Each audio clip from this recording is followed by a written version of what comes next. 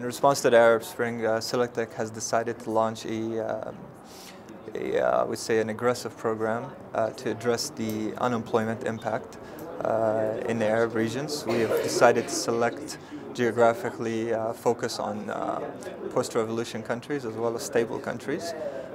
through access to funding as well as access to what we call business development services or technical assistance. We believe that both of these particular pillars are essential for the success of creating private sector employment that is viable as well as feasible on the ground to address the major unemployment issues that was one of the primary reasons the Arab Springs took place early in 2011.